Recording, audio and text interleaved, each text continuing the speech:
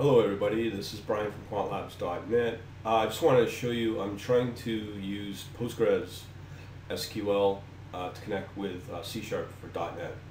So what I'm going to show you, just go into my Razor SQ.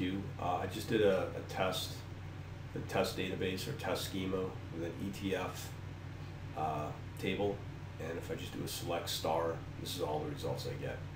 Alright, so that's what I expect in this C# app.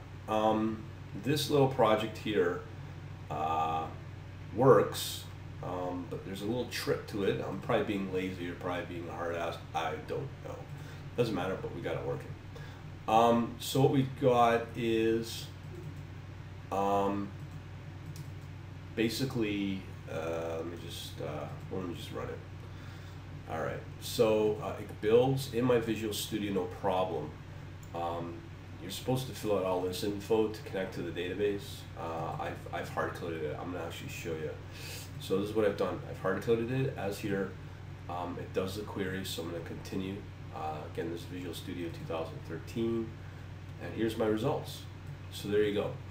This now works, so I can now manipulate all my stuff in Postgres using C#. There's an interesting trick to it, and hopefully that'll help you out. It's a good little article, and I